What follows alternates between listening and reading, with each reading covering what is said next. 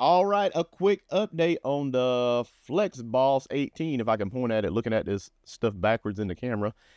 The Flexboss18, everybody saw me trying to do the test. If you didn't, you can go back and watch the other videos I had on this doing the load testing. But basically, I tried to see if I can get 13 kilowatts out of the Flexboss18. And I wasn't able to get there because it's supposed to run continuous with solar, I thought. So some of the verbiage in the specs and on the webpage is a little, I guess, misleading, I guess you would call it, because it doesn't say everything. But then when you go to the spec sheet, it says it needs to have grid assistance.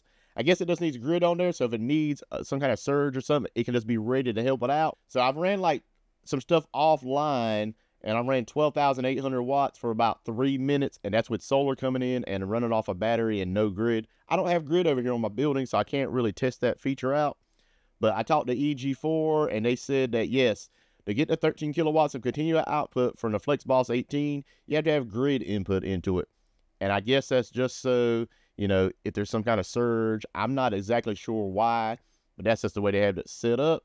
So I guess you won't have that timeout at the 3 minutes if you have that feature, on it. So if you have grid power going in.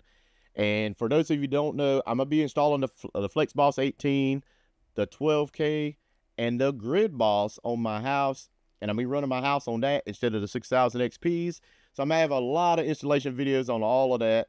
But I was just trying to do some testing over here in the building with this. But it's going to be getting taken down here very shortly. So if you're interested in any of them videos, hey, make sure you're subscribed. And, you hit the bell notification so you don't miss any of that stuff. And if you are planning on picking up one of these Flexboss18s, starting April the 1st, basically through the end of May, I think, I'm going to have a special discount code, SAVE100, and that's just for the Flexboss18, where you can save $100 on your order off of that thing. So, hey, we usually get a $50 off, anybody that uses my links, but this time it's going to be $100 just for the Flexboss18.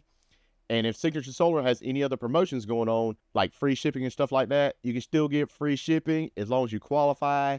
So, hey, if you want to help out the channel, I definitely appreciate it because they are affiliate links. I do make a small commission off of that, and it's definitely appreciated. So you're not going to want to miss any of them videos. There's going to be a lot of good information. I'm going to be learning along with you guys because I haven't did any grid interactive stuff except at my parents' house where I hooked up their 18K. I haven't did any of that over here at my house. All my stuff's always ran off grid, and I'm definitely looking forward to not having to switch stuff back and forth manually, because I'm going to have the Gridboss that's going to do all of that for me. Going to have the grid input, going to have the inverters going into it, going to use up some of them smart port features.